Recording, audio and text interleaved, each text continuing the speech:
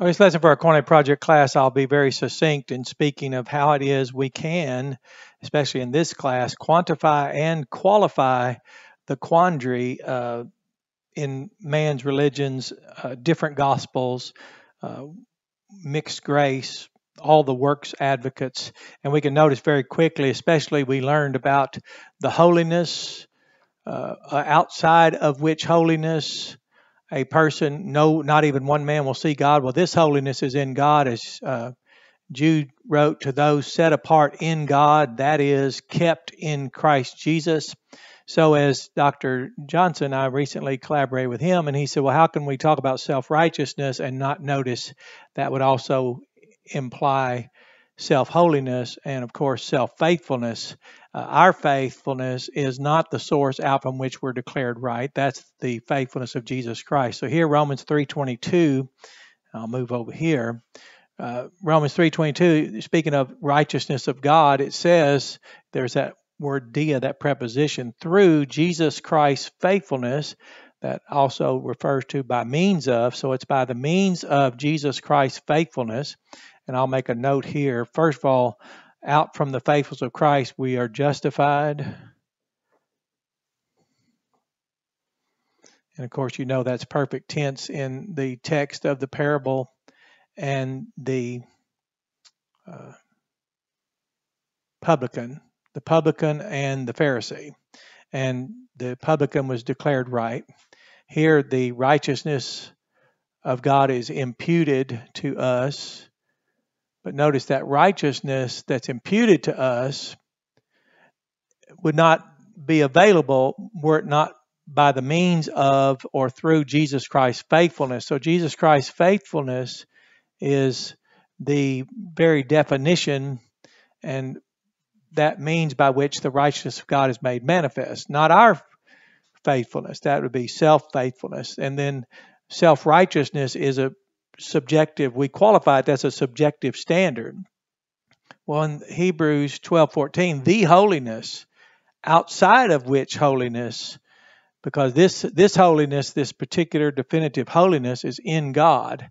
And Jude spoke of those who are set apart, having been set apart, always being set apart in God. That is, as ones who have been kept or always being kept in Jesus Christ. So the qualifier is Jesus Christ. So here the imputed righteousness, a declaration of being right, and then this is our condition before God of holiness, which is all qualified as in God, set apart in God, and kept in Christ Jesus. The conclusion here is 2 Corinthians 5:21. He made him who knew no sin come to be sin, a sin offering, for example. And I'll write that here. We have a sin offering so that we might come to be the righteousness of God in him. So there's the qualifier. So there is no self-faithfulness out from which we're justified.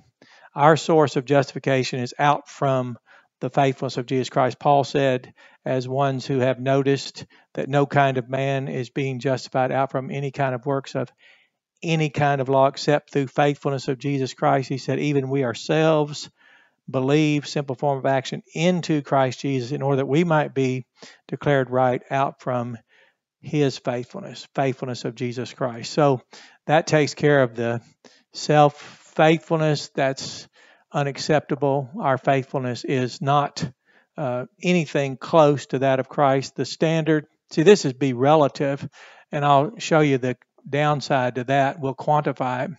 But if it's relative faithfulness, as religion and people who refuse to believe Jesus Christ for everlasting life, they deny that he died for their sins according to the scriptures, that he was buried and raised again on the third day according to the scriptures, and that means that resurrection, that God, by raising him from the dead, gave that persuasion to every man. They negate that persuasion that would persuade them otherwise, and still persuades all men to believe him for everlasting life, believe Jesus Christ for everlasting life. Well, to reject him, this relative faithfulness comes in, and what you now have is there's no two standards are the same. I've often noticed and observed that no two religious people say the same thing once, and not one religious person says the same thing twice. It's all subjective, it's all relative. So when it comes to, for example, thought, word, or deed, it's all relative. So now you have three factors here. So we have thought, word, and deed. So they have three variables now, and I'm not certain what they'll do, because you have what a person thinks, then we have what we say, and then what we do, and you can't find the means of faithfulness to be absolute in anything that we do as fallen, finite, fallible, mutable men. And then, of course, to set about our own righteousness, well, now that becomes relative, subjective, a relative, subjective righteousness, which means I can make it up as I go, which is what makes religion so fascinating and dynamic. It's always relative, always subjective. What was one of the rules was in the past is now acceptable, and what was acceptable in the past is now rejected. It just always variable. So we have relative righteousness. And again, we're back to thought, word, and deed.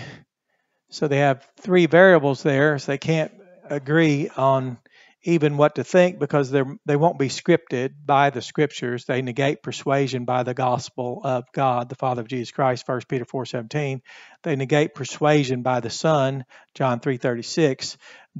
False prophets will not speak the gospel of the grace of God. They speak even before Jesus Christ at the end of the age. They'll stand before him and talk about their wonderful works, and they'll talk about all the things they do, but it'll never be anything that has to do with what God sent Jesus to accomplish. Jesus himself said he came to work the works of the one who sent him.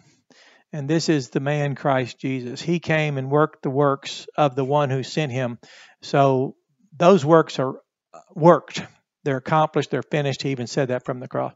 Self-holiness then becomes subjective and relative.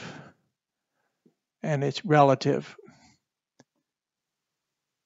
holiness.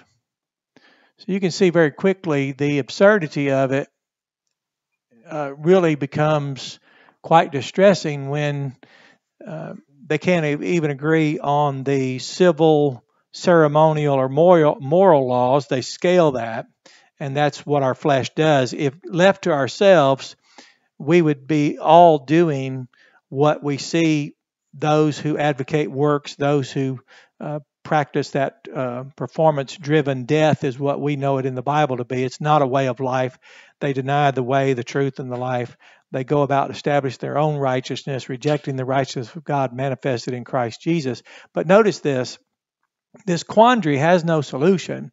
When Christ came to call, that is, invite people to come to him, and that through him, by him, they would have access to the Father, that no man comes to the Father except by him. That's good news. And now we have his holiness, his faithfulness, and we have the righteousness of God that has been made manifest by Christ Jesus' faithfulness. So to talk about the righteousness of Christ is to speak demonstratively of his faithfulness. So the Bible both qualifies God's righteousness and quantifies it. Jesus fulfilled all the law, all 613 law codes, in thought, word, and deed.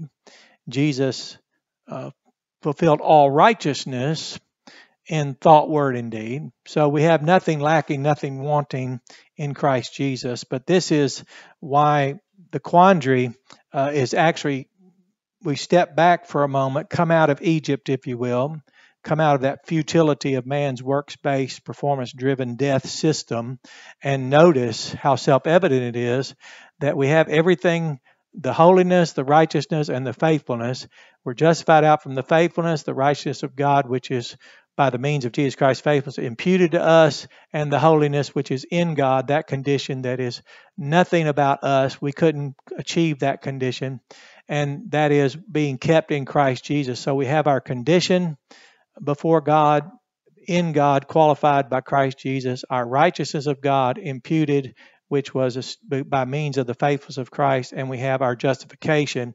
And over here we'd have self-holiness, self-righteousness, and self-faithfulness, and none of that's accepted by God. So you have a blessed day. Enjoy this lesson.